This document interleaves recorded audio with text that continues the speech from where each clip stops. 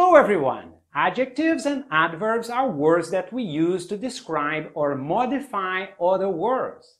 Adjectives are used to tell us about nouns and or pronouns. They give us information about what someone or something is like. Can you pass me the yellow pen, please? Are you happy?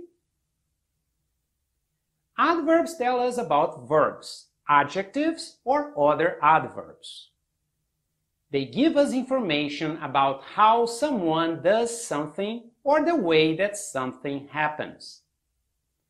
He walked slowly to his car. It was a very sunny day. He finished the exam really quickly. Write now a sentence with adjectives or adverbs on the comment section below and improve your English.